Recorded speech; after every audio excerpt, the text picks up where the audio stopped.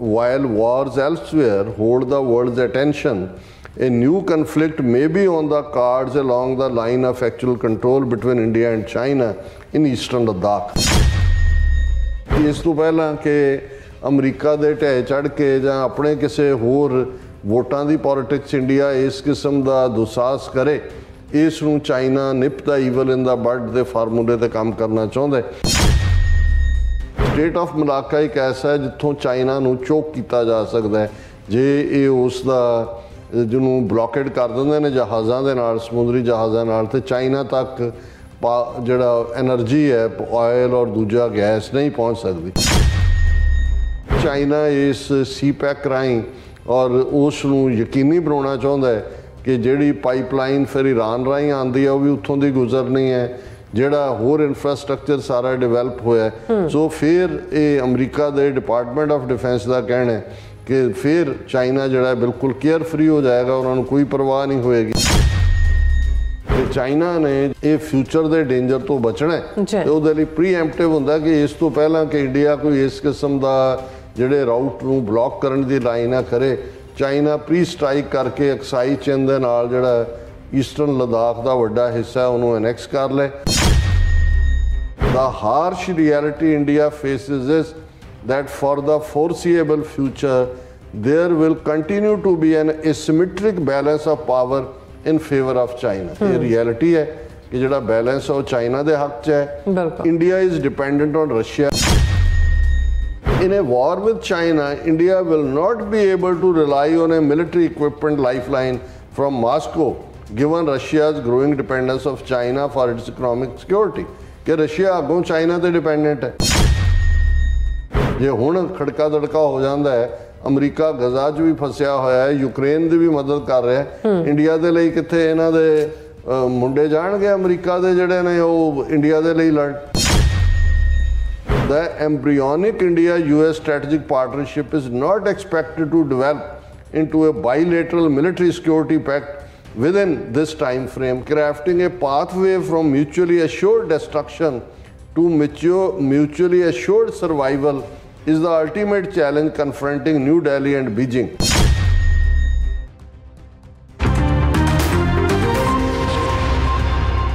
ਵਾਹਿਗੁਰੂ ਜੀ ਕਾ ਖਾਲਸਾ, ਵਾਹਿਗੁਰੂ ਜੀ ਕੀ ਫਤਿਹ। ਅਸਲਾਮ ਵਾਲੇਕਮ, ਆਦਾਬ, ਅਰਜ਼ ਮਹਾਂ। ਤੁਹਾਡੀ ਹੋਸਟ ਨੀਲਮ ਖੌਰ ਤੇ ਮੈਂ ਟੀਵੀ ਫੋਰ ਦੇ ਸਾਰੇ ਦਰਸ਼ਕਾਂ ਤੇ ਸਰੋਤਿਆਂ ਨੂੰ ਜੀ ਆਇਆਂ ਕਹਿੰਦੀਆਂ ਪ੍ਰੋਗਰਾਮ ਸੱਚੋ ਸੱਚ ਵਿੱਚ, ਜਿਹੜੇ ਇਸ ਪ੍ਰੋਗਰਾਮ ਨਾਲ ਦੇਸ਼ਾਂ ਵਿਦੇਸ਼ਾਂ ਤੋਂ ਜੁੜ ਚੁੱਕੇ ਨੇ।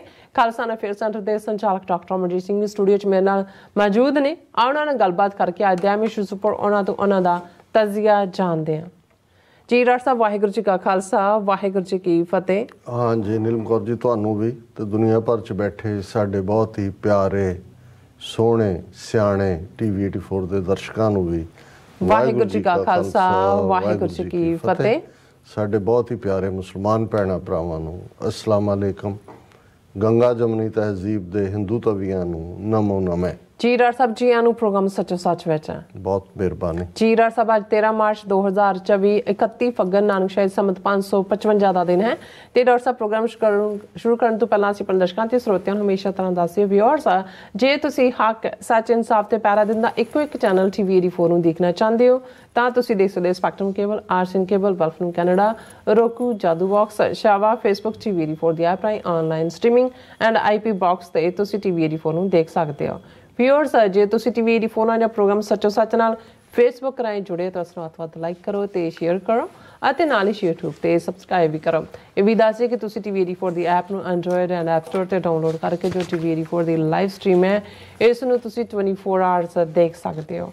ਸੋ ਵਿਊਅਰਸ, ਪ੍ਰੋਗਰਾਮ ਦੀ ਸ਼ੁਰੂਆਤ ਕਰਾਂਗੇ ਅੱਜ ਦੀ ਸਪਾਂਸਰਸ਼ਿਪ ਦੇ ਵਾਲੇ ਨਾਲ ਕਿ ਅੱਜ ਦੇ ਪ੍ਰੋਗਰਾਮ ਸੱਚੋ ਸੱਚ ਨੂੰ ਸਪਾਂਸਰ ਕੀਤਾ ਗਿਆ ਹੈ ਸੈਕਰਾਮੈਂਟੋ ਕੈਲੀਫੋਰਨੀਆ ਤੋਂ ਸਰਦਾਰ Amarpal Singh RG consulting group ਵੱਲੋਂ। ਸੋ ਇਹ ਟੀਵੀ 84 ਦੀ ਸ਼ਲਾਘਾ ਕਰ ਰਹੇ ਨੇ ਜੋ ਅਸੀਂ ਕੰਮ ਕਰ ਰਹੇ ਹਾਂ, ਅਵੇਅਰ ਕਰ ਰਹੇ ਹਾਂ ਆਪਣੇ ਜਿਹੜੇ ਵਿਊਅਰਸ ਨੂੰ, ਔਰ ਇਹ ਕਹਿ ਰਹੇ ਨੇ ਕਿ ਇਹਨਾਂ ਦੀ ਬੇਨਤੀ ਵੀ ਹੈ ਕਿ ਟੀਵੀ 84 ਦੀ ਵੱਧ ਤੋਂ ਵੱਧ ਸਪੋਰਟ ਕਰੋ। ਸੋ ਅੱਜ ਦੀ ਸਪਾਂਸਰਸ਼ਿਪ ਲਈ ਅਸੀਂ ਸਰਦਾਰ Amarpal Singh RG consulting group ਹੋਰਾਂ ਦਾ ਤਹਿ ਦਿਲ ਤੋਂ ਧੰਨਵਾਦ ਕਰਦੇ ਹਾਂ। ਤੁਹਾਨੂੰ ਵੀ ਅਪੀਲ ਤੇ ਬੇਨਤੀ ਕਰਦੇ ਹਾਂ ਕਿ ਤੁਸੀਂ ਪ੍ਰੋਗਰਾਮ ਸੱਚੋ ਸੱਚ ਨੂੰ ਵੱਧ ਤੋਂ ਵੱਧ ਸਪਾਂਸਰ ਕਰੋ। ਸਪਾਂਸਰਸ਼ਿਪ ਲਈ ਤੁਸੀਂ ਸਾਨੂੰ ਕਾਲ ਕਰ ਸਕਦੇ ਸਾਡੇ ਫੋਨ ਨੰਬਰ ਤੇ 51666194 1984 ਸੇਮ ਨੰਬਰ ਤੇ WhatsApp ਕਰ ਸਕਦੇ ਹੋ। ਤੁਸੀਂ ਸਾਨੂੰ ਈਮੇਲ ਵੀ ਕਰ ਸਕਦੇ ਹੋ info@tv4.tv ਤੇ। ਸੋ ਵਿਊਅਰਸ, ਪਹਿਲੇ ਸੈਗਮੈਂਟ ਦੇ ਵਿੱਚ ਆਪਾਂ ਗੱਲਬਾਤ ਕਰਨ ਜਾ ਰਹੇ ਹਾਂ ਭਾਰਤ ਤੇ ਚੀਨ ਦੇ ਹਵਾਲੇ ਨਾਲ ਕਿ ਪਿਛਲੇ ਦਿਨੀ ਚੀਨ ਵੱਲੋਂ ਭਾਰਤੀ ਪ੍ਰਧਾਨ ਮੰਤਰੀ ਮੋਦੀ ਦੇ ਅਰੁਣਾਚਲ ਪ੍ਰਦੇਸ਼ ਦੇ ਦੌਰੇ ਤੇ ਸਖਤ ਇਤਰਾਜ਼ ਕੀਤਾ ਗਿਆ ਸੀ, ਜਿੱਥੇ ਮੋਦੀ ਨੇ ਬਹੁਤ ਸਾਰੇ ਪ੍ਰੋਜੈਕਟਸ ਦਾ ਉਦਘਾਟਨ ਕੀਤਾ।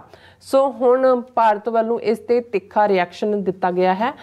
ਚੀਨ ਦੇ ਫੌਜੀ ਡੈਲੀਗੇਸ਼ਨ ਵੱਲੋਂ ਭਾਰਤ ਦੇ ਗੁਆਂਢੀ ਮੁਲਕਾਂ ਮਾਲਦੀਵਜ਼, ਨੇਪਾਲ, ਸ਼੍ਰੀਲੰਕਾ ਦਾ ਦੌਰਾ ਕੀਤਾ ਗਿਆ ਹੈ ਔਰ ਇੱਕ ਪ੍ਰਮੁੱਖ ਪਬਲੀਕੇਸ਼ਨ ਰੂਸੀ ਵਿੱਚ ਛਪੇ ਇੱਕ ਆਰਟੀਕਲ ਵਿੱਚ ਖਦਸ਼ਾ ਜ਼ਾਹਰ ਕੀਤਾ ਗਿਆ ਹੈ ਕਿ ਭਾਰਤ ਅਤੇ ਚੀਨ ਦੇ ਅਸਮਾਨਾਂ ਤੇ ਜੰਗ ਦੇ ਜਿਹੜੇ ਬੱਦਲ ਨੇ ਉਹ ਮੰਡਰਾ ਰਹੇ ਨੇ। ਸੋ ਇਸ ਬਾਰੇ ਆਪਾਂ ਗੱਲਬਾਤ ਕਰਨ ਜਾ ਰਹੇ ਹਾਂ। ਸੋ ਅਸੀਂ ਚਾਹਾਂਗੇ ਕਿ ਤੁਸੀਂ ਇਸੇ ਤਰ੍ਹਾਂ ਬਣੇ ਰਹਿਣਾ। ਦੇਖਣ ਸੁਣ ਲਈ ਤੁਹਾਡਾ ਸਭ ਦਾ ਬਹੁਤ ਬਹੁਤ ਧੰਨਵਾਦ ਜੀ। ਡਾਕਟਰ ਸਾਹਿਬ, ਕੀ ਵਿਚਾਰਾਂ ਨੇ? ਸਭ ਤੋਂ ਪਹਿਲਾਂ ਤਾਂ ਅੱਜ ਦੇ ਪ੍ਰੋਗਰਾਮ ਨੂੰ ਸਪਾਂਸਰ ਕਰਨ ਲਈ ਅਸੀਂ ਆਰਜੀ ਕੰਸਲਟਿੰਗ ਗਰੁੱਪ ਦੇ ਵੀਰ ਅਮਰਪਾਲ ਸਿੰਘ ਉਹਨਾਂ ਦਾ ਸ਼ੁਕਰੀਆ ਅਦਾ ਕਰਦੇ ਹਾਂ। ਅੱਛਾ, ਇਹ ਸੈਕਰਾਮੈਂਟੋ ਜਿਹੜਾ ਕੈਲੀਫੋਰਨੀਆ ਦੀ ਰਾਜਧਾਨੀ ਹੈ ਉੱਥੇ ਬੇਸਡ ਨੇ। ਉਹੀ ਸੈਕਰਾਮੈਂਟੋ ਹੈ ਜਿੱਥੇ ਕਿ ਆਉਣ ਵਾਲੇ 31 ਮਾਰਚ ਨੂੰ ਖਾਲਿਸਤਾਨ ਰੈਫਰੈਂਡਮ ਦੀਆਂ ਵੋਟਾਂ ਦਾ ਦੂਸਰਾ ਪੜਾਅ ਪਹਿਲਾ ਸੈਨ ਫਰਾਂਸਿਸਕੋ 'ਚ ਸੀ, 28 ਜਨਵਰੀ ਨੂੰ ਇਹ ਹੋਣ ਜਾ ਰਿਹਾ ਜੀ। ਔਰ ਇਹ ਵੀਰ ਬੜੇ ਹੰਬਲ, ਨਿਮਰਤਾ ਭਰਪੂਰ ਔਰ ਜਿਹੜੇ ਪਿੱਛੇ ਰਹਿ ਕੇ ਸੇਵਾ ਕਰਨ ਵਾਲੇ ਹੁੰਦੇ ਨੇ, ਜਿਨ੍ਹਾਂ ਨੂੰ ਅਹਿਮੀਅਤ ਦਾ ਅਹਿਸਾਸ ਹੁੰਦਾ ਹੈ, ਪਰ ਉਹ ਕੋਈ ਆਪਣਾ ਦਿਖਾਵਾ ਜਾਂ ਆਪਣੀ ਪ੍ਰਮੋਸ਼ਨ ਨਹੀਂ ਚਾਹੁੰਦੇ। ਪਰ ਸਾਡੇ ਲਈ ਇਹ ਜ਼ਰੂਰੀ ਹੁੰਦਾ ਹੈ ਇੱਕ ਤਾਂ ਅਖਲਾਕੀ ਪੱਖੋਂ ਵੀ ਕਿ ਭਾਈ ਅਸੀਂ ਜਿਹੜੇ ਵੀਰ ਭੈਣਾਂ ਇਵੇਂ ਸੇਵਾ ਕਰਦੇ ਨੇ ਉਹਨਾਂ ਨੂੰ ਰੈਕਗਨਾਈਜ਼ ਕਰੀਏ। ਅਤੇ ਦੂਸਰਾ ਇਹਦੇ 'ਚ ਸਾਡਾ ਥੋੜ੍ਹਾ ਜਿਹਾ ਸਵਾਰਥ ਵੀ ਨਿਹਿਤ ਹੁੰਦਾ ਹੈ ਕਿ ਜਦੋਂ ਅਸੀਂ ਕਿਸੇ ਦਾ ਜ਼ਿਕਰ ਕਰਦੇ ਹਾਂ ਤਾਂ ਫਿਰ ਇਹ ਬਾਕੀਆਂ ਨੂੰ ਵੀ ਉਤਸ਼ਾਹਿਤ ਕਰਦਾ ਹੈ ਕਿ ਭਾਈ ਹਰ ਕੋਈ ਜਿਹੜਾ ਹੈ ਉਹ ਇਸ ਦੇ ਵਿੱਚ ਆਪਣਾ ਹਿੱਸਾ ਪਾਏ ਜਾਂ ਐਟਲੀਸਟ ਜਿਹੜੇ ਅਫੋਰਡ ਕਰ ਸਕਦੇ ਨੇ। ਇੱਕ ਦੋ ਵੀਰਾਂ ਵੱਲੋਂ ਇਹ ਪੁੱਛਿਆ ਵੀ ਗਿਆ ਪਿਛਲੇ ਦਿਨਾਂ 'ਚ ਕਿ ਜੀ ਕਿੰਨੇ ਪੈਸੇ ਸਪਾਂਸਰ ਲਈ ਚਾਹੀਦੇ ਨੇ। ਦੇਖੋ, ਅਸੀਂ ਅਕਸਰ ਇਹ ਜ਼ਿਕਰ ਕਰਦੇ ਹਾਂ ਵੀ ਸਾਡਾ $30,000 ਮਿਨੀਮਮ ਮਹੀਨੇ ਦਾ ਬਜਟ ਹੈ। ਇਹਦੇ 'ਚੋਂ ਵਲੰਟੀਅਰ ਸੇਵਾਦਾਰ ਜਿਹੜੇ ਇੱਥੇ ਰਹਿੰਦਿਆਂ ਵੀ ਬਿਨਾਂ ਕਿਸੇ ਤਨਖਾਹ ਤੋਂ ਜਿਹੜਾ ਉਹ ਸੇਵਾ ਦਿੰਦੇ ਨੇ, ਉਹ ਉਹਨਾਂ ਦੀਆਂ ਸੇਵਾਵਾਂ ਸ਼ਾਮਲ ਨਹੀਂ ਨੇ। ਸੋ ਇਹ ਜੇ ਅਸੀਂ 30 ਦਿਨ ਮਹੀਨੇ ਦੇ ਐਵਰੇਜ ਰੱਖੀਏ ਅਤੇ ਜੇ $1,000 ਰੋਜ਼ ਦਾ ਸਾਡੇ ਕੋਲ ਹੋਏ ਅਤੇ ਉਹਦੇ ਨਾਲ ਹੀ ਅਸੀਂ ਉਹਨੂੰ ਜਿਵੇਂ ਹੁੰਦਾ ਹੈ ਕਿ ਵੀ ਡੰਗੋ ਡੰਗ ਉਹ ਜਿਹੜਾ ਸਾਡਾ ਨਿਭ ਸਕਦਾ। ਸੋ ਬਾਕੀ ਜੇ ਕੋਈ ਈਵਨ ਘੱਟ ਵੀ ਅਫੋਰਡ ਕਰ ਸਕਦਾ ਹੈ, ਅਸੀਂ ਸਮਝਦੇ ਹਾਂ ਵੀ ਇਹ ਜਿਹੜੇ ਵੀਰ ਭੈਣਾਂ ਨਹੀਂ ਵੀ ਇੰਨਾ ਅਮਾਊਂਟ ਅਫੋਰਡ ਕਰ ਸਕਦੇ, ਜੋ ਅਫੋਰਡ ਕਰ ਸਕਦੇ ਨੇ ਅਸੀਂ ਉਹਨਾਂ ਨੂੰ ਰੈਕਗਨਾਈਜ਼ ਕਰਦੇ ਹਾਂ, ਐਪਰੀਸ਼ੀਏਟ ਕਰਦੇ ਹਾਂ ਔਰ ਅਸੀਂ ਆਰਜੀ ਕੰਸਲਟਿੰਗ ਗਰੁੱਪ ਉਹਨਾਂ ਦੀ ਚੜ੍ਹਦੀ ਕਲਾ ਦੀ ਕਾਮਨਾ ਕਰਦੇ ਹਾਂ।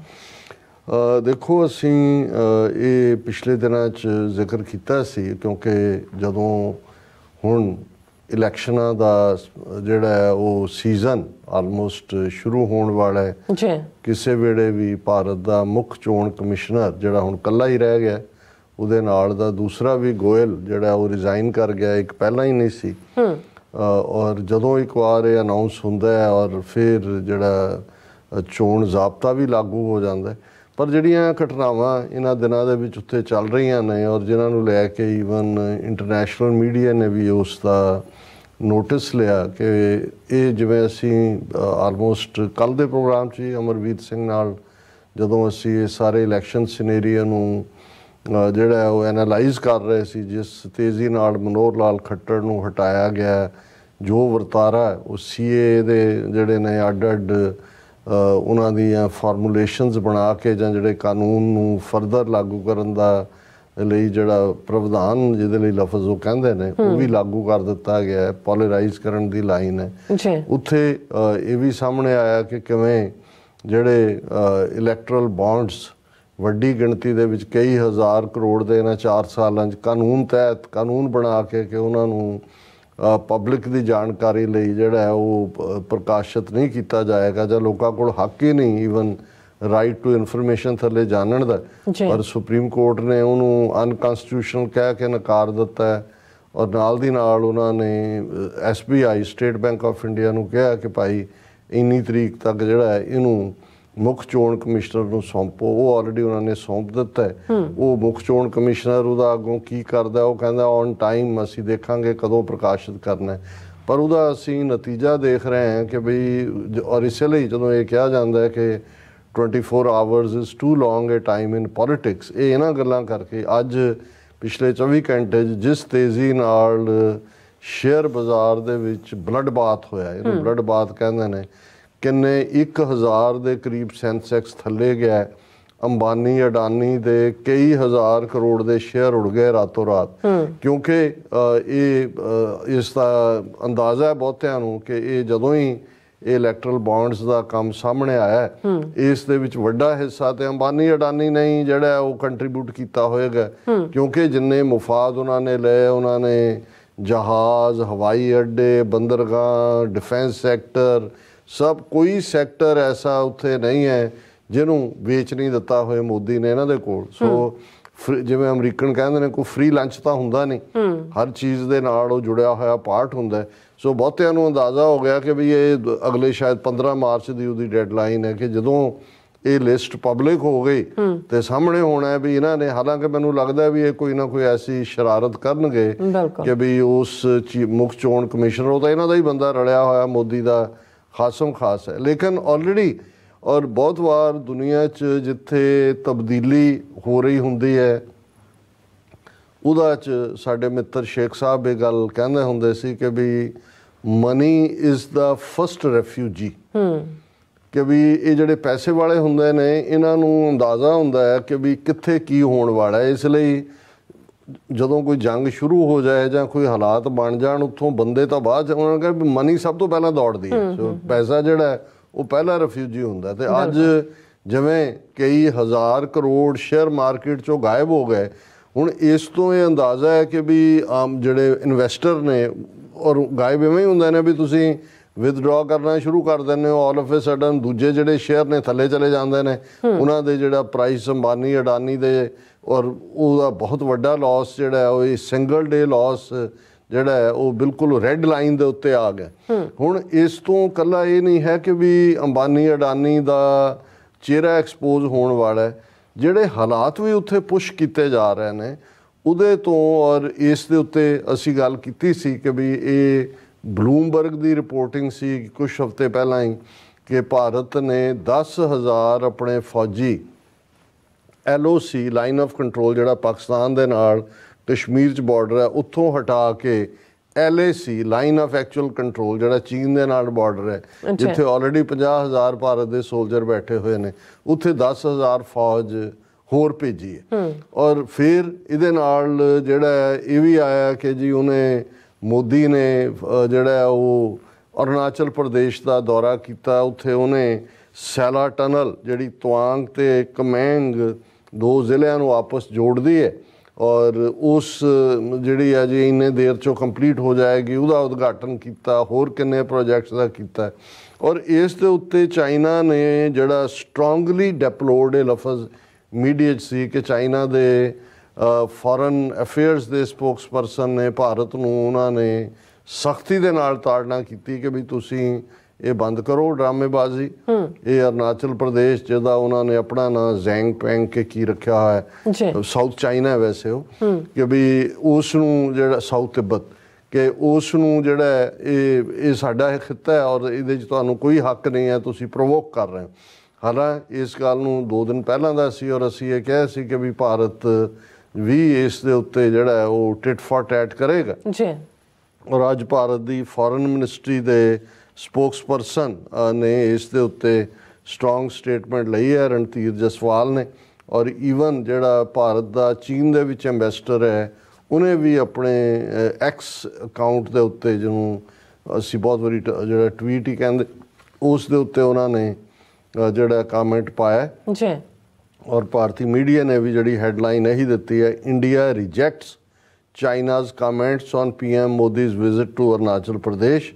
ਔਰ ਇਹ ਜਿਹੜੀ ਐਗਜ਼ੈਕਟ ਜਿਹੜੇ ਅਲਫਾਜ਼ ਨੇ ਭਾਰਤੀ ਫੋਰਨ ਮਿਨਿਸਟਰੀ ਦੇ, ਵੀ reject the comments made by Chinese side regarding the visit of Prime Minister to Arunachal Pradesh Indian leaders visit Arunachal Pradesh from time to time कि असी रिजैक्ट करते हैं चाइना के ऑब्जैक्शन नूं। भारतीय लीडर अरुणाचल प्रदेश जाते रहते हैं as they visit other states of India, जिवें भारत के बाकी सूबे जाते हैं इवें उत्थे जाते हैं। ऑब्जैक्टिंग टू सच विजिट्स और India's developmental project doesn't stand to reason कि बिल्कुल चीन की बेतुकी गल है कि वह भारतीय लीडरां की विजिट के उत्ते इतराज़ करता है जां उत्थे जिहड़े विकास के प्रोजैक्ट शुरू किए जा रहे हैं। Further it will not change the reality that state of Arunachal Pradesh was is and will always be N इंटैगरल and इनएलिनेबल part of India. और ये भारतीय फॉरेन मिनिस्ट्री ने कहा भी ये असी ये भी दस दईए कि अरुणाचल प्रदेश भारत का हिस्सा सी है और हमेशा रहेगा। Chinese side has been made aware of this consistent position on several occasions कि असी कई मौक़ों के उत्ते जिहड़ा है चीन नूं इस तो अगा कर चुके हैं। हुण ये तो एक्सपैक्टेड लाइन तो ही सी भारत का जिहड़ा रिएक्शन, पर जिहड़ियां डिवेलपमेंट्स असी फिर चाइना वालों भी असी एग्रैशन देख रहे हैं। पहली गल तो चाइनीज़ फॉरेन मिनिस्ट्री ने एग्रैसिवली इनू रिस्पॉन्ड किया, डिप्लोरल स्ट्रोंगली डिप्लोमेसी की लैंग्वेज सी। दूसरा असी देखते हैं China says military delegation visited Maldives, Sri Lanka and Nepal. हुण तुसीं ये देखो ये तीनों मुल्क ने जिहड़े भारत के ऑर्बिट दे विच सी ते ज्यों ही ये टेंशन इनक्रीज हो रही है चोणां दे बहाने, जदों कि हुण मोदी और दूसरे फसे भी हुए ने, उन्हां दे बहुत सारे मुद्दे जिहड़े ने वो धराशाही हुए ने उत्थे। और ये जिहड़ा लेटेस्ट इलैक्टरल बोर्ड्स का मुद्दे ते इस कदर उन्हां दी स्टॉक मार्केट क्रैश कर दी है तो इस तो असी समझ सकते हैं कि ये उदों ही क्रैश हुंदे ने उदों लोकां दा उस इकोनॉमी दे विच जां दूजा अपने मनी विदड्रॉ कर रहे होंदे ने, उहदे च उन्हां दा फेथ नहीं हुंदा। जदों उन्हां नूं हुंदा है भी जा रहे ने वो शेयर बाय कर रहे होंदे ने।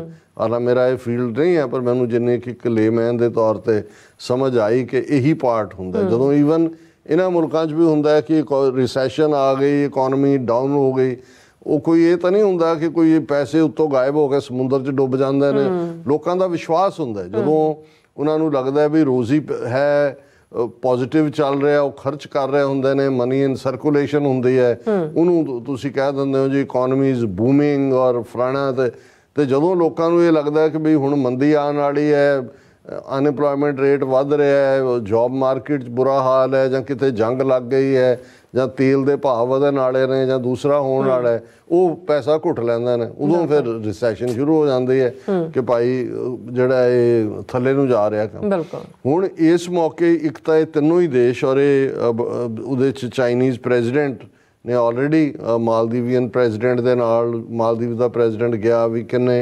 डिफेंस समझौते कीते ने। असीं डिस्कस किया कि मालदीव्स ने जिथे इन्हां दे वो जो मिलिटरी वाले तो कड्ढे ही सी इंडिया के जिहड़े उत्थे ऑपरेटर के तौर पर भेजे सी, जदों इन्हां ने अपने सिविलियन भेजे वो भी उन्होंने कढ़ते। उन्होंने कहा ये मिलिटरी दियां यूनीफॉर्मां ला के सिविल कपड़े पा के आ गए, कड्ढो बाहर इन्हां। फिर उन्होंने जिहड़ी इस गल नूं यकीनी बनाया कि जिहड़ी ड्रोन डील टर्की दे नाल कीती है उन्होंने भी पूरा पब्लिसाइज किया गया। और ये चाइनीज़ मिलिटरी डेलीगेशन ने मालदीव, श्रीलंका ते नेपाल उन्हां दा दौरा किया और उहदे च cooperation in defence issues Beijing sad on Wednesday. हुण ये चाइना ने इस गल नूं पब्लिक किया कि जी इन्हां तिन्नां ही मुल्कां दा दौरा जिहड़ा है साडे डेलीगेशन ने किया। और पिछले हफ्ते ही मालदीव ने कहा सी कि उन्हें ऑलरेडी मिलिटरी असिस्टेंस दे लई चाइना दे नाल समझौता किया और इस दे नाल जिहड़े भारती तो उन्होंने कड्ढे ही कड्ढे ने, पर ये जिहड़ियां ने ये चाइना बीजिंग ने कहा ये बुधवार ही अज दी है कि भी साडा डेलीगेशन तिन्नां मुल्कां च गया। In all these 3 countries they exchange views on military relations and regional security issues of common concern कि खेतरी सुरक्षा और मिलिटरी रिलेशंस बारे गलबात हुई और उन्होंने military international cooperation A series of consensus was reached to further enriched defence cooperation between PLA peoples liberation army चीन की फौज का एंड रेलवेंट कंट्रीज़। और इंडिया नूं इसने भी वक्त पाया कि भाई ये जिहड़ा कि किधर नूं चला गया। और मालदीव जिहड़ा है ये 1192 टाइनी छोटे छोटे कोरल आइलैंड ने ਔਰ 800 ਕਿਲੋਮੀਟਰ ਦੇ ਅਕ੍ਰੋਸ ਇਕੁਏਟਰ ਦੇ ਉੱਤੇ ਫੈਲਿਆ ਹੋਇਆ ਔਰ ਇਹ ਈਵਨ ਸ਼੍ਰੀਲੰਕਾ ਦੇ ਨਾਲ ਔਰ ਦੂਸਰਾ ਵੀ ਔਰ ਬੜਾ ਕਰੂਸ਼ਲ ਹੈ ਇਹ ਸਾਰੇ ਦਾ। ਹੁਣ ਇਸ ਹਿਸਾਬ ਦੇ ਚੱਲਦੇ ਆ ਜਿਹੜਾ ਪਾਰਟ ਅਸੀਂ ਇਸ ਨੂੰ ਐਜ਼ ਏ ਲੀਡ ਸੈਗਮੈਂਟ ਬਣਾਇਆ ਕਿ ਚਲੋ ਸਾਡੀ ਅਸੈਸਮੈਂਟ ਆਪਣੇ ਢੰਗ ਦੀ ਹੁੰਦੀ ਹੈ, ਅਸੀਂ ਜਿੰਨੀ ਕੁ ਸਾਨੂੰ ਇੰਟਰਨੈਸ਼ਨਲ ਪੋਲੀਟਿਕਸ ਦੀ ਸਮਝ ਹੈ, ਜਦੋਂ ਥੋੜ੍ਹੇ ਬਹੁਤ ਬੱਦਲ ਮੰਡਰਾ ਰਹੇ ਹੁੰਦੇ ਨੇ ਕਿਸੇ ਪਾਸੇ ਤੇ ਅੰਦਾਜ਼ਾ ਹੁੰਦਾ ਹੈ, ਪਰ ਜਿਸ ਸੀਰੀਅਸਨੈਸ ਦੇ ਨਾਲ ਅਸੀਂ ਵੀ ਇਹਨੂੰ ਦੇਖਿਆ, ਇਹ ਰੂਸੀ RUSI ਪਬਲੀਕੇਸ਼ਨ ਹੈ, ਉਸ ਦੇ ਵਿੱਚ ਸਮੀਰ ਟਾਟਾ ਦਾ ਇੱਕ ਆਰਟੀਕਲ 6 ਮਾਰਚ ਦੀ ਡੇਟ ਲਾਈਨ ਨਾਲ, ਭਾਵੇਂ ਪਿਛਲੇ ਵੀਕ ਦਾ ਪਰ ਇਹਨਾਂ ਦੇ ਕੋਲ ਜਿਹੜੇ ਇਸ ਲੈਵਲ ਦੇ ਡਿਫੈਂਸ ਮੈਟਰਸ ਤੇ ਲਿਖਣ ਵਾਲੇ ਜਰਨਲਿਸਟ ਹੁੰਦੇ ਨੇ, ਇਹਨਾਂ ਕੋਲ ਹੋਰ ਵੀ ਇਨਫੋਰਮੇਸ਼ਨ ਹੁੰਦੀ ਹੈ। ਇਹਨਾਂ ਨੇ ਹਰ ਪਾਸੇ ਦੀਆਂ ਏਜੰਸੀਆਂ ਦੇ ਵਿੱਚ ਵੀ ਆਪਣੇ ਕੋਈ ਨਾ ਕੋਈ ਗੁਪਤ ਸੋਰਸ ਹੁੰਦੇ ਨੇ, ਉਹਨਾਂ ਨੂੰ ਡਿਸਕ੍ਰਾਈਬ ਨਹੀਂ ਕਰਦੇ। ਔਰ ਇਹਦਾ ਜਦੋਂ ਮੈਂ ਆਰਟੀਕਲ ਇਹਦਾ ਦੇਖਿਆ ਤਾਂ ਮੈਨੂੰ ਇਹ ਲੱਗਾ ਕਿ ਵੀ ਇਹ ਵਾਕਿਆ ਹੀ ਜਿਹੜਾ ਸਾਡਾ ਅੰਦਾਜ਼ਾ ਇਹਨਾਂ ਦਾ ਫੌਜ ਜਿੱਦਾਂ ਦੇ ਤਿੱਖੇ ਰਿਐਕਸ਼ਨ ਔਰ ਅੰਦਰੂਨੀ ਤੌਰ 'ਤੇ ਜਿਵੇਂ ਇਹਨਾਂ ਦਾ ਕੁਝ ਵਿਕ ਨਹੀਂ ਰਿਹਾ ਲੋਕਾਂ ਨੂੰ ਭਰਮਾਉਣ ਦੇ ਲਈ। ਔਰ ਇਧਰ ਹੋ ਸਕਦਾ ਵੀ ਅਮਰੀਕਾ ਨੇ ਜਿਹੜਾ pressure Gurpatwant Singh Pannu murder plot ਜਾਂ ਈਵਨ ਹਰਦੀਪ ਸਿੰਘ ਨਿੱਜਰ ਦੇ ਮੁੱਦੇ ਤੇ ਕੈਨੇਡਾ ਦਾ ਬਿਲਟ ਹੋ ਰਿਹਾ ਹੈ, ਇਸ ਸਾਰੇ ਦੇ ਚੱਲਦਿਆਂ ਵੀ ਅਮਰੀਕਾ ਨੂੰ ਖੁਸ਼ ਕਰਨ ਲਈ ਵੀ ਹੋ ਸਕਦਾ ਹੈ, ਕੋਈ ਨਾ ਕੋਈ ਲੋਕਾਂ 'ਚ ਦੱਸਣ ਦੇ ਲਈ। ਔਰ ਕਿਉਂਕਿ ਉੱਥੇ ਹੁਣ ਤਾਂ ਈਵਨ ਆਮ ਯੂਟਿਊਬਰਸ ਨੇ, ਕਾਮਨ ਬੰਦਿਆਂ ਨੇ ਵੀ ਕਹਿਣਾ ਸ਼ੁਰੂ ਕਰਤਾ ਵੀ ਭਾਰਤ ਹੋਰ ਗੱਲਾਂ ਦਮਗਜ਼ੇ ਮਾਰਦਾ ਹੈ, ਲੇਕਿਨ 4000 ਕਿਲੋਮੀਟਰ ਜਿਹੜੀ ਉਹਨਾਂ ਨੇ ਚਾਈਨਾ ਨੇ ਟੈਰੀਟਰੀ 2020 ਤੋਂ ਗਲਵਾਨ ਦੇ ਵਿੱਚ ਡੈਪਸੋਂਗ ਡੈਪਚੋਂਗ ਇਹ ਸਾਰੇ 'ਚ ਹਥਿਆਈ ਹੋਈ ਹੈ, ਉਹਦੇ ਬਾਰੇ ਮੂੰਹ ਨਹੀਂ ਖੋਲ੍ਹਦੇ ਹੈ। ਸੋ ਇਹ ਆਰਟੀਕਲ ਜਿਹੜਾ ਰੂਸੀ ਦੀ ਦੇ ਵਿੱਚ ਪਬਲਿਸ਼ ਹੋਇਆ ਸਮੀਰ ਟਾਟਾ ਦਾ, ਵਾਰ ਕਲਾਊਡਸ ਓਵਰ ਦਾ ਇੰਡੀਅਨ ਹੋਰਾਈਜ਼ਨ ਕੁਐਸਚਨ ਮਾਰਕ, ਕਿਉਂਕਿ ਇਹ ਅੰਦਾਜ਼ਾ ਹੀ ਹੁੰਦਾ ਹੈ, ਤੁਸੀਂ ਸਰਕਮਸਟਾਂਸਿਸ ਤੋਂ ਅੰਦਾਜ਼ਾ ਲਾਉਂਦੇ ਹੋ। ਉਹਨਾਂ ਨੇ ਇਹ ਕਿਹਾ ਕਿ ਵੀ ਇਹ ਜਿਹੜਾ while Waris ਐਲਸਵੇਅਰ hold the world's attention, a new conflict may be on the cards along the line of actual control between India and China in eastern Ladakh। ਉਹਨਾਂ ਨੇ ਕਿਹਾ ਜੀ ਲੋਕਾਂ ਦਾ ਧਿਆਨ ਦੂਜੇ ਪਾਸੇ ਆ, ਗਜ਼ਾ ਦੇ ਵਿੱਚ ਕੀ ਹੋ ਰਿਹਾ ਜਾਂ ਯੂਕਰੇਨ 'ਚ ਕੀ ਹੋ ਰਿਹਾ, ਪਰ ਲਦਾਖ ਦੇ ਵਿੱਚ ਇਹ ਜੰਗ ਦੇ ਹਾਲਾਤ ਬਣ ਰਹੇ ਨੇ। ਔਰ ਇਹ ਜਿਹੜਾ ਉਹਨਾਂ ਨੇ ਕਿਹਾ ਵੀ ਈਸਟਰਨ ਯੂਰਪ ਔਰ ਯੂਕਰੇਨ, ਰਸ਼ੀਆ ਯੂਕਰੇਨ ਵਾਰ 'ਚ ਫਸਿਆ ਹੋਇਆ ਹੈ ਔਰ ਇਜ਼ਰਾਈਲ ਗਾਜ਼ਾ ਵਾਰ ਵੈਸਟ ਏਸ਼ੀਆ ਦੇ ਵਿੱਚ ਹੈ, ਪਰ ਜਿਹੜਾ ਇਸ ਵੇਲੇ ਇਨਐਵਿਟੇਬਲ ਕੁਐਸਚਨ ਹੈ where will the next war B, ਕਿ ਇਹਨਾਂ 'ਚੋਂ ਨਿਕਲ ਕੇ ਅਗਲੀ ਜੰਗ ਕਿੱਥੇ ਹੋਏਗੀ। If Taiwan comes to mind think again, ਕੁਛ ਕਹਿਣਗੇ ਕਿ ਜੀ ਤਾਈਵਾਨ ਜਿਹੜਾ ਹੈ ਜਿਹਨੂੰ ਚਾਈਨਾ ਆਪਣੇ ਨਾਲ ਜੋੜ ਉਹਨਾਂ ਨੇ ਕਿਹਾ ਵੀ ਜੇ ਤੁਹਾਨੂੰ ਲੱਗਦਾ ਵੀ ਤਾਈਵਾਨ ਹੈ ਅੱਗੇ, ਇਹਦੇ ਤੇ ਇੱਕ ਵਾਰੀ ਫਿਰ ਸੋਚੋ।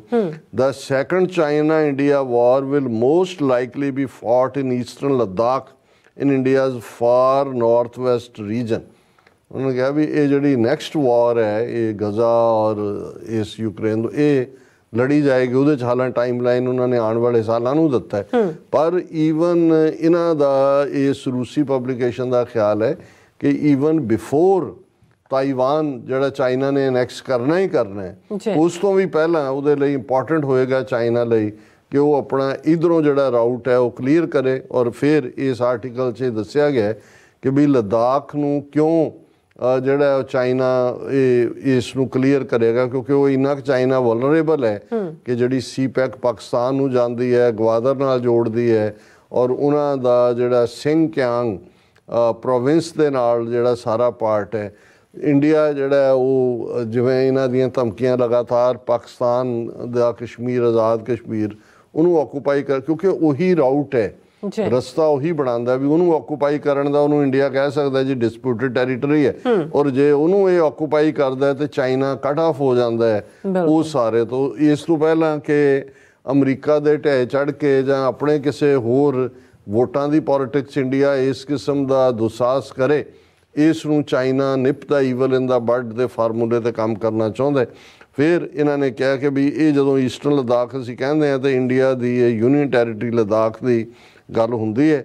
ਔਰ ਇਹ ਜਿਹੜਾ ਹਿੱਸਾ ਹੈ ਇਹ ਇੰਡਸ ਰਿਵਰ ਦੇ ਈਸਟ ਅਤੇ West line of actual control ਜਿਹੜਾ ਕਿ ਅਕਸਾਈ ਚਿਨ ਏਰੀਆ ਨੂੰ ਲਦਾਖ ਦੇ ਨੂੰ ਜਿਹੜਾ ਕਿ ਬੀਜਿੰਗ ਦੇ ਕੋਲ ਹੈ ਉਸ ਨੂੰ ਸੈਪਰੇਟ ਕਰਦਾ ਹੈ, ਜਿਹੜਾ 1962 ਦੇ ਵਿੱਚ ਅਕਸਾਈ ਚਿਨ ਚੀਨ ਨੇ ਖੋਇਆ ਭਾਰਤ ਤੋਂ। फिर उन्होंने कहा भी ये जो ईस्टर्न लद्दाख है ये बड़ा जियो स्ट्रैटेजिक इंपॉर्टेंस की थां है चाइना और इंडिया दोनों ਲਈ और इत्थे उन्होंने नैशनल इंटरस्ट जुड़े हुए ने ਜਿਹੜੀ ਚਾਈਨਾ ਦੀ એનર્ਜੀ ਸਿਕਿਉਰਿਟੀ ਹੈ ਕਿਉਂਕਿ ਇੰਡੀਆ ਤਾਂ ਇਹਨੂੰ ਟੈਰੀਟੋਰੀਅਲ ਇੰਟੈਗ੍ਰਿਟੀ ਦੇ ਥੱਲੇ ਅਦਰਵਾਈਜ਼ ਤਾਂ ਜਦੋਂ 1962 ਚ ਨਹਿਰੂ ਦਾ ਕ੍ਰਿਟਿਸਿਜ਼ਮ ਹੋਇਆ ਕਿ ਜੀ ਤੁਸੀਂ ਇੰਨੀ 40,000 ਸਕੁਅਰ ਮਾਈਲ ਟੈਰੀਟਰੀ ਜਿਹੜੀ ਆ ਚੀਨ ਦੇ ਹਵਾਲੇ ਕਰਤੇ 1962 ਚ ਤੇ ਉਹਨੇ ਪਾਰਲੀਮੈਂਟ 'ਚ ਖਲੋ ਕੇ ਕਿਹਾ ਸੀ ਕਿ ਬਈ ਉਹ there is not even a blade of grass there. What is the importance of that? ਕਿ ਉੱਥੇ ਤਾਂ ਇੱਕ ਘਾਹ ਦਾ ਤੀਲਾ ਵੀ ਨਹੀਂ ਉਗਦਾ ਔਰ ਉਸ ਸੋ ਇੰਡੀਆ ਦੇ ਲਈ ਤਾਂ ਉਹ ਅਦਰ ਦੈਨ ਟੈਰੀਟੋਰੀਅਲ ਇੰਟੈਗ੍ਰਿਟੀ ਦਾ ਹੀ ਮੰਤਰ ਪੜ੍ਹਨ ਦੇ ਲਈ ਪਰ ਚਾਈਨਾ ਦੇ ਲਈ ਇਹ ਸਾਰੀ ਜਿਹੜੀ ਸੀ ਪੈਕ ਔਰ ਦੂਸਰੇ ਦੇ ਥੱਲੇ ਇੰਪੋਰਟੈਂਟ ਹੋ ਜਾਂਦਾ ਹੈ ਔਰ ਇਹ ਚਾਈਨਾ ਜਿਹੜਾ ਇਸ ਨੂੰ ਕਿਸੇ ਵੀ ਹਾਲਤ ਦੇ ਵਿੱਚ ਇਹਨੂੰ ਜਿਹੜਾ ਉਹ ਭਾਰਤ ਦੇ ਇਸ ਕਿਸੇ ਸਾਜ਼ਿਸ਼ ਦਾ ਹਿੱਸਾ ਨਹੀਂ ਬਣਨ ਦੇਗਾ ਔਰ ਹੁਣ ਉਹਨੇ ਆਰਟੀਕਲ 'ਚ ਰੂਸੀ ਜਿਹੜਾ ਚਾਈਨਾ ਦੇ ਐਂਗਲ ਤੋਂ ਪਹਿਲਾਂ ਉਹਨੇ ਡਿਸਕਸ ਕੀਤਾ ਹੈ ਕਿ ਵੀ ਐਨਰਜੀ ਸਿਕਿਉਰਿਟੀ ਕਿ ਚੀਨ ਦੀ ਪੋਲੀਟੀਕਲ ਇਕਨੋਮਿਕ ਤੇ ਮਿਲਟਰੀ ਪਾਵਰ ਜਿਹੜੀ ਹੈ ਉਹ ਇੱਕ ਦੂਸਰੇ ਦੇ ਨਾਲ ਬੱਝੀ ਹੋਈ ਹੈ ਈਸਟਰਨ ਲਦਾਖ ਇੱਕੋ ਰਸਤਾ ਹੈ ਜਿੱਥੋਂ ਕਿ ਉਹ ਕਾਸ਼ਗਰ ਜਿਹੜਾ ਚਾਈਨਾ ਦਾ ਕਰੂਸ਼ਲ ਐਨਰਜੀ ਸੈਂਟਰ ਪੋਰਟ ਹੈ ਔਰ ਸਿੰਗਕਿਆਂਗ ਉਹਦਾ ਜ਼ਾਹਰ ਹੈ ਕਿ ਵੀ ਕਾਸ਼ਗਰ ਸਿੰਗਕਿਆਂਗ ਦਾ ਅਸੀਂ ਜ਼ਿਕਰ ਕਰਦੇ ਇਹੀ ਵਾਈਟਲ ਪਿਲਰ ਹੈ ਚਾਈਨਾ ਦੀ ਐਨਰਜੀ ਸਿਕਿਉਰਿਟੀ ਦਾ ਔਰ ਇੱਥੋਂ ਹੀ ਲੈਂਡ ਬੇਸਡ ਪਾਈਪਲਾਈਨ ਜਿਹੜੀਆਂ ਈਰਾਨ ਦੀ ਆਇਲ ਪਾਈਪਸ ਨਾਲ ਵੀ ਕਨੈਕਟ ਕਰਦੀਆਂ ਗੈਸ ਫੀਲਡ ਵੀ ਕਾਸ਼ਗਰ ਦੇ ਉਹਨੂੰ ਕਨੈਕਟ ਕਰਦੀਆਂ ਟ੍ਰਾਂਜ਼ਿਟਿੰਗ ਥਰੂ ਪਾਕਿਸਤਾਨ ਵਾਇਆ ਦਾ ਚਾਈਨਾ ਪਾਕਿਸਤਾਨ ਇਕਨੋਮਿਕਲ ਕੋਰੀਡੋਰ ਇਹਦੇ ਰਾਹੀਂ ਨਿਕਲਦੇ ਨੇ ਔਰ ਕਿਉਂਕਿ ਇਹ 2023 ਦੀ ਰਿਪੋਰਟ ਹੈ US department of defence the DOD ਜਿਹਨੂੰ ਕਹਿੰਦੇ ਨੇ ਜਿਹਦੇ 'ਚ ਉਹਨਾਂ ਨੇ ਰਿਪੋਰਟ ਕੋਟ ਅਨਕੋਟ ਹੈ through projects associated with ਪਾਈਪਲਾਈਨਸ and port construction in Pakistan China seeks to become less reliant on transporting energy resources to strategic choke points such as the Strait of Malacca.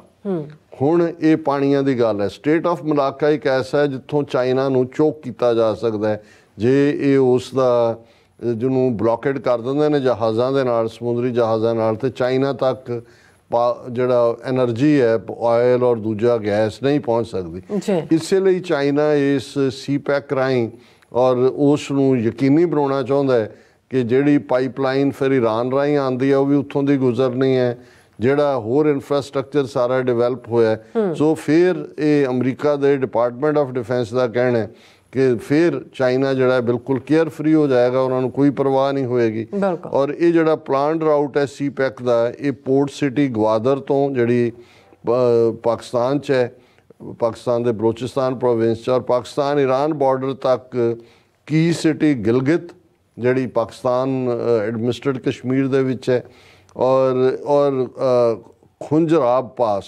ਇਹ ਦਰੇ ਨੇ ਜਿਵੇਂ ਇੱਧਰ ਅਸੀਂ ਦਰਿਆ ਖੈਬਰ ਕਹਿੰਦੇ ਹਾਂ ਇੱਧਰ ਗਿਲਗਿਤ ਵੱਲ ਇਹ ਉਸ 'ਚੋਂ ਖੁੰਜਰਾਬ ਪਾਸ 'ਚੋਂ ਗੁਜ਼ਰਦਾ ਜਿਹੜਾ ਪਾਕਿਸਤਾਨ ਨੂੰ ਜਿਹੜਾ ਕਾਸ਼ਗਰ ਟਰਮੀਨਸ ਦੇ ਨਾਲ ਅਟੈਚ ਕਰਦਾ ਹਾਲਾਂਕਿ ਇਹ ਜਿਹੜੀ ਐਨਰਜੀ ਪਾਈਪਲਾਈਨ ਹੈ ਜਿਹੜਾ ਡਿਪਾਰਟਮੈਂਟ ਆਫ ਡਿਫੈਂਸ ਨੇ ਕਿਹਾ ਕਿ ਵੀ ਇਹਨੂੰ ਕੰਪਲੀਟ ਹੁੰਦਿਆਂ ਅਜੇ ਇੱਕ ਦਹਾਈ ਆਲਮੋਸਟ 10 ਸਾਲ ਲੱਗ ਸਕਦੇ ਨੇ ਪਰ ਚਾਈਨਾ ਬਿਲਕੁਲ ਕੇਅਰ ਫਰੀ ਹੋਣਾ ਚਾਹੁੰਦਾ ਤਾਂ ਕਿ ਜਿਹੜਾ ਸਟੇਟ ਆਫ ਮਲਾਕਾ ਜਿਹਦਾ ਚੋਕਿੰਗ ਪੁਆਇੰਟ ਹੈ ਉਸ ਦੀ ਥਾਂ ਉਹਨਾਂ ਦੇ ਕੋਲ ਆਲਟਰਨੇਟ ਐਨਰਜੀ ਸੋਰਸ ਦਾ ਹੋਏ ਔਰ ਹੁਣ ਜਿਹੜਾ ਉਹਨਾਂ ਨੇ ਕੋਟ ਅਨਕੋਟ 'ਚ ਕਿਹਾ ਕਿ ਵੀ the harsh reality India faces is that for the foreseeable future there will continue to be an asymmetric balance of power in favor of China ਕਿ ਭਾਰਤ ਇਹ ਕੋਈ ਭਰਮ ਨਾ ਪਾਲੇ ਕਿ ਜੀ ਉਹ ਇਸ ਕਿਸਮ ਦੇ 'ਚ ਕਾਮਯਾਬ ਹੋਏਗਾ ਉਹ ਐਸਿਮੈਟ੍ਰਿਕ ਰਿਲੇਸ਼ਨਸ਼ਿਪ ਹੈ ਨਾ ਬਰਾਬਰ ਰਿਲੇਸ਼ਨਸ਼ਿਪ ਹੈ ਔਰ ਜੇ ਚਾਈਨਾ ਦੀ ਸਾਰੀ ਐਨਰਜੀ ਸਿਕਿਉਰਿਟੀ ਦੇ ਉੱਤੇ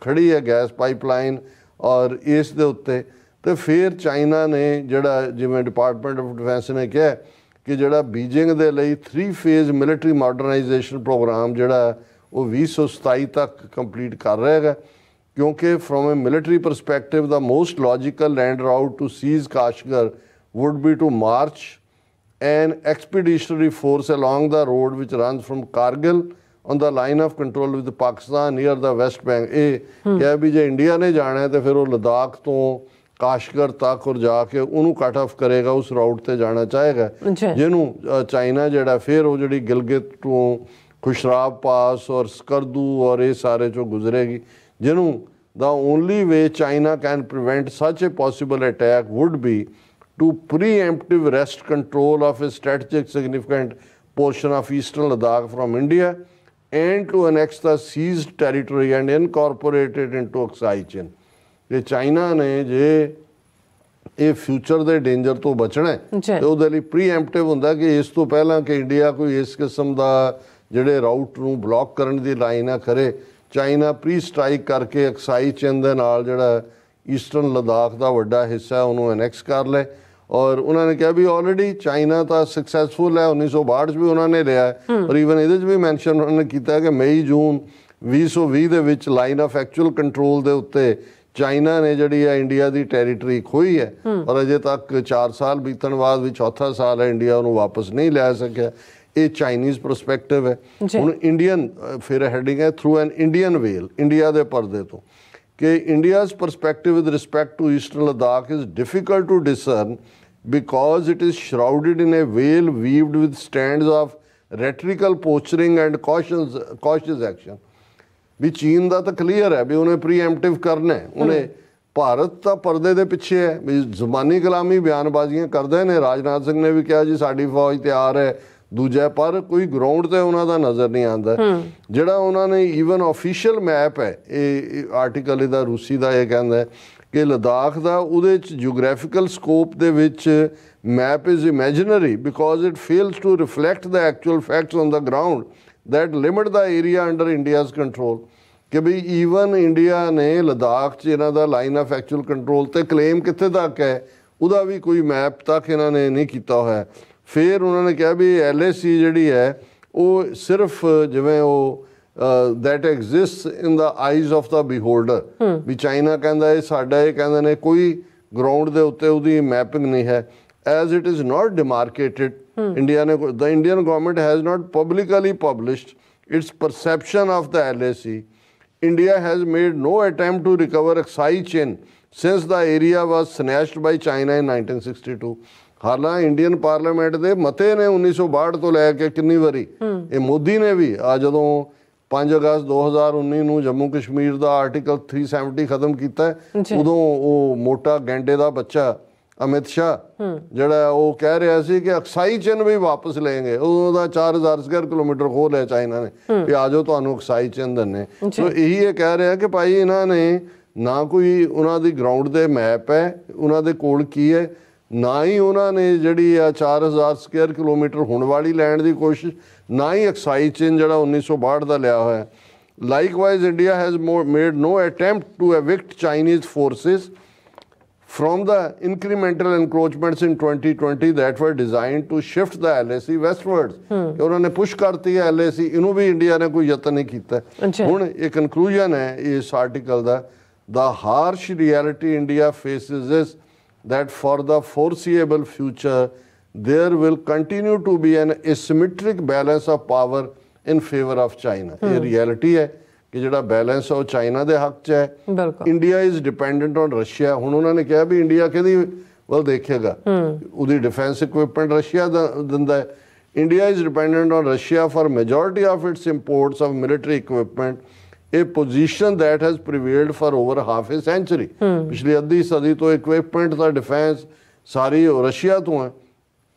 In a war with China, India will not be able to rely on a military equipment lifeline from Moscow, given Russia's growing dependence of China for its economic security।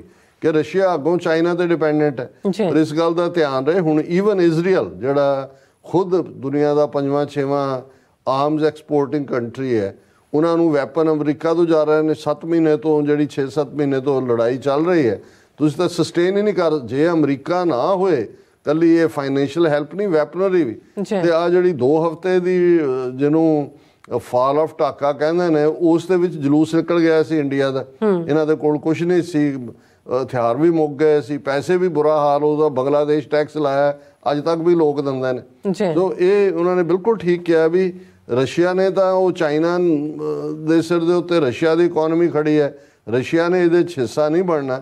ਔਰ ਬਾਅਦ ਦੇ ਵਿੱਚ ਵੀ ਜਿਹੜਾ Soviet union ਉਹ ਇੰਪਾਰਸ਼ਲ ਹੋ ਗਿਆ। ਫਿਰ ਉਹਨਾਂ ਨੇ ਕਿਹਾ ਵੀ more over reflecting the heavy burden of providing A continuous flow of military equipment and supplies to support Ukraine and Israel in their respective wars against Russia and Gaza, the US is unlikely to have the capacity to meet urgent Indian military requirements in the case of a war with China. ਜੇ ਹੁਣ ਖੜਕਾ ਦੜਕਾ ਹੋ ਜਾਂਦਾ ਹੈ, America ਗਜ਼ਾ 'ਚ ਵੀ ਫਸਿਆ ਹੋਇਆ ਹੈ, ਯੂਕਰੇਨ ਦੀ ਵੀ ਮਦਦ ਕਰ ਰਿਹਾ ਹੈ, ਇੰਡੀਆ ਦੇ ਲਈ ਕਿੱਥੇ ਇਹਨਾਂ ਦੇ ਮੁੰਡੇ ਜਾਣਗੇ ਅਮਰੀਕਾ ਦੇ ਜਿਹੜੇ ਨੇ ਉਹ ਇੰਡੀਆ ਦੇ ਲਈ ਲੜਨ? ਬਿਲਕੁਲ ਉਹਨਾਂ ਦੇ ਆਪਣੇ ਤਾਂ ਜਿਹੜੇ ਨੇ ਮਰਸਨਰੀ ਉੱਥੇ ਰਸ਼ੀਆ 'ਚ ਮਰਵਾ ਰਹੇ ਨੇ, ਆਪਣੇ ਉਹਨਾਂ ਨੇ ਦੀ ਮਦਦ ਕਿਹਨੇ ਕਰਨੀ ਹੈ? ਔਰ ਇਹ ਕਨਕਲੂਡ ਇਹਨੇ ਕੀਤਾ the embryonic India-US strategic partnership is not expected to develop into a bilateral military security pact within this time frame ਕਿ ਅਜੇ ਤਾਂ ਉਹ ਉਧਰ ਦੇ ਵਿੱਚ ਯੂਟਰਸ ਪਿਆ ਬੱਚਾ ਹੈ, ਜਿਹੜੀ ਰਿਲੇਸ਼ਨਸ਼ਿਪ ਹੈ ਇੰਡੀਆ US ਦੀ ਐਮਬਰੀਓਨਿਕ ਹੈ, ਅਜੇ ਕੋਈ ਫੁੱਲ ਫਲੈਜ ਡਿਵੈਲਪਡ ਰਿਲੇਸ਼ਨਸ਼ਿਪ ਨਹੀਂ ਹੈ। ਔਰ ਇਸ ਦਾ ਨਤੀਜਾ ਇਹ ਹੋਏਗਾ ਕਿ ਕ੍ਰਾਫਟਿੰਗ ਏ pathway from ਮਿਊਚੁਅਲੀ assured destruction to mutually assured survival is the ultimate challenge confronting New Delhi and Beijing ਕਿ ਭਾਈ ਇਹ ਜਿਹੜਾ ਇਹ ਦੇਖਣ ਵਾਲੀ ਗੱਲ ਹੈ ਕਿ ਭਾਈ ਇਹ ਕਿਸ ਰੁਖ ਨੂੰ ਜਾਏਗਾ। ਪਰ ਮੈਂ ਸਮਝਦਾ ਕਿ ਬੜਾ ਇੰਟੈਲੀਜੈਂਟਲੀ ਲਿਖਿਆ ਇਹ ਰਾਈਟ ਅਪ ਹੈ ਔਰ ਇਸ ਪਾਸੇ ਵੱਲ ਪੁਆਇੰਟ ਆਊਟ ਕਰਦਾ। ਅਦਰਵਾਈਜ਼ ਇਹ ਗੱਲ ਕੋਈ ਉਤਰਦੀ ਨਹੀਂ ਹੈ ਜਿਹੜੀ ਹੈ ਉਹ ਜਿਹਨੂੰ ਕਹਿੰਦੇ ਨੇ ਕਿ ਅੰਦਰ ਕਿ ਵੀ ਤੁਸੀਂ ਫੌਜ 10,000 ਮੂਵ ਕਰ ਰਹੇ ਹੋ, ਤੁਸੀਂ ਟਿਟ ਫॉर ਟੈਟ ਜਾ ਕੇ ਉੱਥੇ ਤੁਸੀਂ ਉਦਘਾਟਨ ਦੇ ਨਾਂ ਪ੍ਰਵੋਕ ਕਰ ਰਹੇ ਹੋ। ਬਾਕੀ ਵਕਤ ਦੱਸੇਗਾ ਕੀ ਹੈ, ਪਰ ਕੁਛ ਨਾ ਕੁਛ ਜਿਹੜਾ ਹੈ ਜਦੋਂ ਇਹ ਕਿਹਾ ਜਾਂਦਾ ਹੈ ਕਿ ਭਾਈ ਕੀ ਜੰਗ ਦੇ ਬੱਦਲ ਮੰਡਰਾ ਰਹੇ ਨੇ ਤੇ ਇਹ ਭਾਵੇਂ ਬੱਦਲ ਘਣੇ ਨਾ ਹੋਣ ਪਰ ਹਵਾਵਾਂ ਦੇ ਵਿੱਚ ਤੁਸੀਂ ਬੱਦਲਾਂ ਨੂੰ ਉੜਦਿਆਂ ਦੇਖ ਸਕਦੇ ਹੋ। ਜੀ ਡਾਕਟਰ ਸਾਹਿਬ ਤੁਹਾਡਾ ਬਹੁਤ ਬਹੁਤ ਸ਼ੁਕਰੀਆ। ਸੋ ਲੈਣ ਬ੍ਰੇਕ ਔਰ ਬ੍ਰੇਕ ਤੇ ਜਾਣ ਤੋਂ ਪਹਿਲਾਂ ਅਸੀਂ ਆਪਣੇ ਦਰਸ਼ਕਾਂ ਦੇ ਸਰੋਤਿਆਂ ਨੂੰ ਅਪੀਲ ਤੇ ਬੇਨਤੀ ਕਰਦੇ ਹਾਂ ਵਿਊਅਰਸ, ਜਿਸ ਤਰ੍ਹਾਂ ਕਿ ਤੁਸੀਂ ਜਾਣਦੇ ਹੋ ਕਿ TV 84 ਇੱਕ ਪੰਥਕ ਚੈਨਲ ਹੈ। TV 84 ਦੀ ਚੜ੍ਹਦੀ ਕਲਾ ਲਈ ਵੱਧ ਤੋਂ ਵੱਧ ਡੋਨੇਟ ਕਰੋ। ਡੋਨੇਟ ਕਰਨ ਲਈ ਸਾਡੀ ਵੈਬਸਾਈਟ tv84.tv ਤੇ ਜਾ ਕੇ ਪੇਪਲ ਦੀ ਵਰਤੋਂ ਕਰਕੇ ਵਨ ਟਾਈਮ ਡੋਨੇਟ ਕਰ ਸਕਦੇ ਹੋ, ਮੰਥਲੀ ਡੋਨੇਟ ਵੀ ਕਰ ਸਕਦੇ ਹੋ। ਤੁਸੀਂ TV 84 ਦੇ ਨਾਮ ਤੇ ਚੈੱਕ ਬਣਾ ਕੇ ਸਾਨੂੰ ਮੇਲ ਵੀ ਕਰ ਸਕਦੇ ਹੋ ਸਾਡੇ ਇਸ ਪਤੇ ਤੇ 36-01 37th Avenue ਲੌਂਗ ਆਈਲੈਂਡ ਸਿਟੀ ਨਿਊਯਾਰਕ 11101 USA, ਜਾਂ ਫਿਰ ਤੁਸੀਂ ਸਾਨੂੰ ਫੋਨ ਰਾਹੀਂ ਵੀ ਸੰਪਰਕ ਕਰ ਸਕਦੇ ਹੋ 5166191984। ਤੁਸੀਂ ਸਾਨੂੰ ਈਮੇਲ ਵੀ ਕਰ ਸਕਦੇ ਹੋ info@tv84.tv ਤੇ। ਅਸੀਂ ਤੁਹਾਡੇ ਤਹਿ ਦਿਲ ਤੋਂ ਧੰਨਵਾਦ ਹੋਵਾਂਗੇ। ਸੋ ਇੱਥੇ ਲੈਣਾ ਬ੍ਰੇਕ। ਵਿਊਅਰਸ ਤੁਸੀਂ ਸਾਨੂੰ ਇਸੇ ਤਰ੍ਹਾਂ ਬਣੇ ਰਹਿਣਾ। ਮਿਲਦੇ ਹਾਂ ਛੋਟੇ ਜਿਹੇ ਬ੍ਰੇਕ ਤੋਂ ਬਾਅਦ।